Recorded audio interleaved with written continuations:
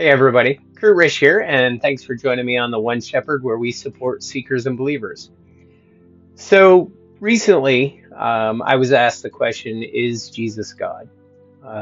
Oftentimes you get people who say Jesus never claimed to be God.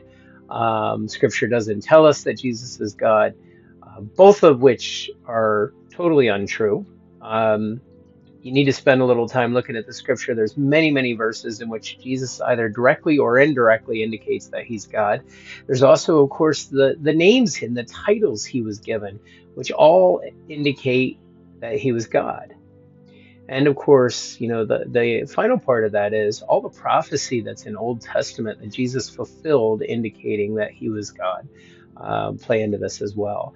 Obviously, we can't cover all of that in 15 minutes. We really can't even cover that in an hour. So I'm going to talk about just a couple titles he was given, talk about a few places in Scripture where Jesus clearly indicates that he's God. If you are interested after watching this and would like to know more, feel free to reach out to me. I'd be glad to talk to you some more. But anyhow, let's go ahead and get started. We're going to start out by looking at a few of the names or titles he was given. The first one, Jesus Christ. The correct title would be Jesus the Christ. And Christ is, the Greek for that is Christos. And that's actually the Greek name for the Hebrew name Messiah. And in Hebrew, it would be Mashiach. And that's Strong's Concordance number 4899 in Hebrew. And it simply means the anointed one that is consecrated as the king, priest, and prophet. And there's a number of prophecies about the coming Messiah in the Old Testament in which Jesus fulfilled them. So, if you want to spend a little time looking at that, that's a good place to start. The next one is a single prophecy, which is in Isaiah chapter 7, verse 14. And we see the fulfillment of that in Matthew 1, verse 23. And that is Jesus will be called Immanuel.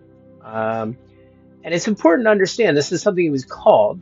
We often translate it as his name will be, but it's what he's going to be called. And it's important to understand what Immanuel means. Oftentimes it's incorrectly translated because they drop off the title that's given to it in Isaiah 7:14. People just say Immanuel, which means God is with us, but they add El, so it's El Immanuel. That is Strong's Concordance numbers 410 and 6005, and that actually translates as Almighty God with us. So in other words, very clearly, by calling Jesus Immanuel, it is saying that the Almighty God is with us. And then, of course, there's his actual name, Jesus. In Hebrew, that's Yeshua. And Yeshua means Jehovah saves. So here again, we get an example, just by his name, that he is God the Savior. So, there's also, of course, the name given, the Hebrew name for God. We say God, but the Hebrew name is Elohim. And Elohim means the supreme God and the plurality of God as it's used in Scripture. Okay? So it's not just, and the Trinity is something we can discuss in another session because there again, that's not something we can talk about easily in a 15-minute or so video. But Elohim and that plurality of God, we see Jesus make reference to that in Matthew 28. So I'm just going to read that to you. And Jesus came up and spoke to them, saying, "All authority has been given to me in heaven and on earth. Go therefore and make disciples of all nations, baptizing them in the name of the Father and the Son and the Holy Spirit, teaching them to observe all that I commanded you. And lo, I am with you always, even to the end of the age." So here, Jesus very clearly indicates that God is the Father, the Son, and the Holy Spirit. So it's that plurality of God. So, again, that's something we can look at in greater depth at another time. But what I want to do now is go ahead right into and let's look at some of the verses in which Jesus tells us he's God. So in John chapter 14, verses 7 to 9, this is one of my favorite verses because you get a very human side to things here. Jesus says, "If you had known me, you would have known my Father also. From now on, you know him and have seen him." Philip said to Jesus, "Lord, show us the Father, and it is enough for us." Jesus said to Philip, "Have I been so long with you, and yet you have not come to know me, Philip? He who has seen me has seen the Father. How can you say, 'Show us the Father'?" I often feel like Philip, I ask the dumb question that nobody else wants to ask. uh, Jesus' reply, how can you ask me, to see the Father? Don't you already know me? And then he literally says to him, "He who has seen me has seen the Father." So very clearly here, Jesus tells Philip and the rest of the apostles who are listening, I am God. So the next verses we're going to look at come up in John 8, verses 53 to 59. And here Jesus is talking with the Pharisees. "Which one of you convicts me of sin? If I speak truth, why do you not believe me? He who is of God hears the words of God. For this reason you do not hear them, because you are not of God." The Jews answered and said to him, "Do we not say rightly that you are a Samaritan and have a demon?" Jesus answered, "I do not have a demon, but I honor my Father, and you dishonor me. But I do not seek my glory. There is one who seeks and judges. Truly, truly I say to you, if anyone keeps my word, he will never see death." The Jews said to him, "Now we know that you have a demon. Abraham died, and the prophets also. And you say, if anyone keeps my word, he will never taste death. Surely you are not greater than our father Abraham, who died. The prophets died too. Whom do you make yourself out to be?" Jesus answered, "If I glorify myself, my glory is nothing. It is my Father who glorifies me, of whom you say he is our God, and you have not come to know him, but I know him. And if I say that I do not know him, I will be a liar like you. But I do know him and keep his word. Your father Abraham rejoiced to see my day, and he saw it and was glad." So the Jews said to him, "You are not yet 50 years old, and have you seen Abraham?"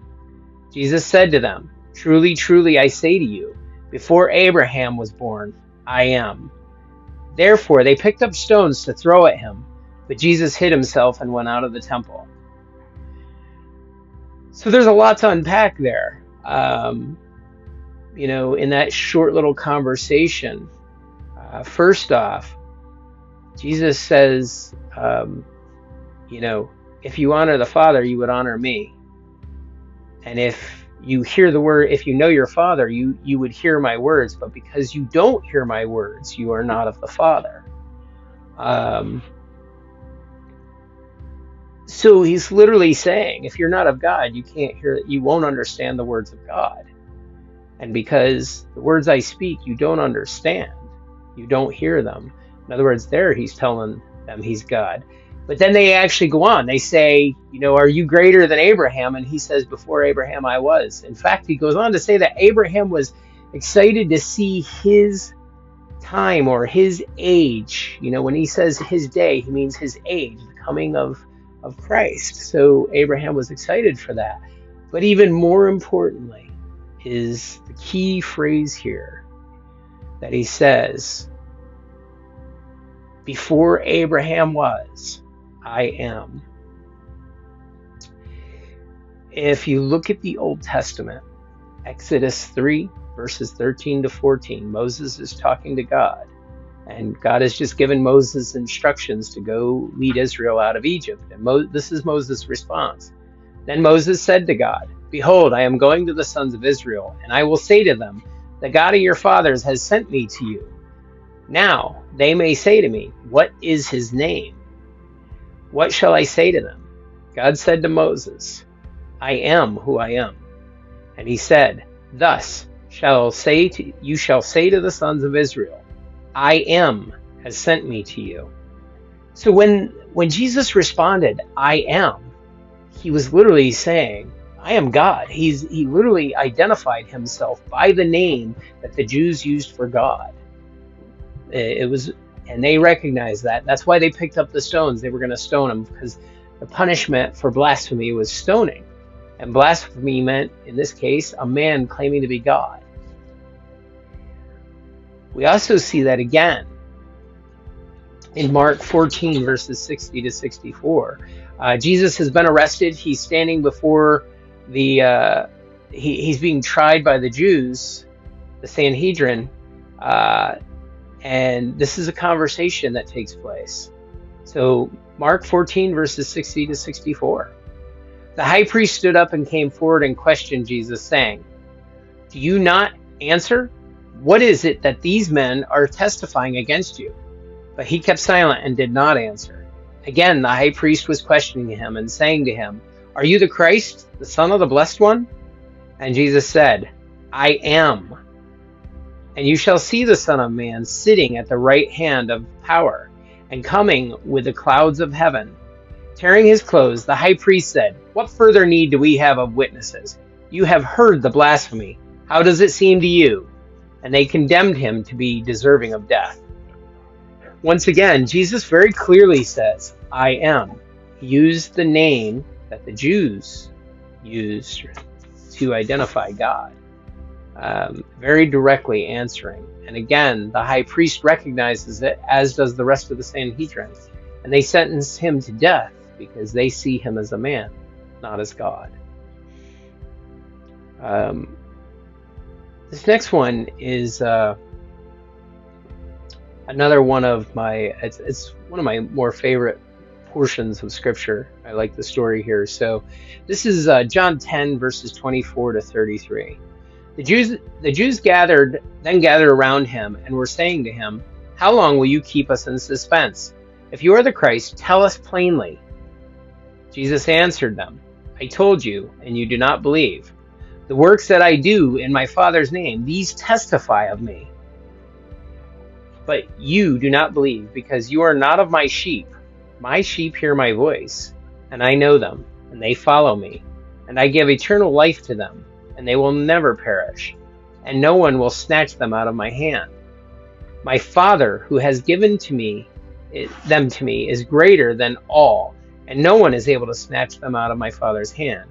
I and my Father are one. The Jews picked up stones again to stone him. Jesus answered them, I showed you many good works from the Father. For which of them are you stoning me? The Jews answered him, For a good work? We do not stone you, but for blasphemy, and because you, being a man, make yourself out to be God. Is anybody who says Jesus didn't claim to be God needs to read this, because right here, the Jews themselves clearly state that Jesus claimed to be God. That's why they're going to stone him. That's what they actually say. And so you understand the claim. When he says, I and the Father are one, sometimes people say this, about their spouse, about their loved one, about somebody they're really close to, meaning that they speak with one voice, or they're related. The word that he uses here for one, when he says, I and the Father are one, is the Greek word hais, and it's the neuter form. Like we think masculine and feminine, this is the neuter form. And the neuter form means part of the same, or of the same essence. So Jesus was literally saying that God and I are one and the same. And the Jews understood that, which is why they were going to stone him. So that's really, a quick breakdown of a few verses and a few of the titles. This is an awesome study, guys. If you want to spend some time studying this yourselves, I strongly recommend it. There are many places in Scripture, both like I said, Old Testament prophecies in Daniel and Isaiah, even in Psalms, and actually all the way back to Genesis, there's Old Testament prophecies that Jesus fulfills. There's the names and the titles he's given. There is the scripture itself, both in the Gospels where Jesus directly and indirectly claims to be God, and then after that, in all the epistles, those letters written by the apostles, you will see them clearly indicating that Jesus is God. He is part of that Trinity. Guys, thanks for joining me. Have a great day, and may God bless you.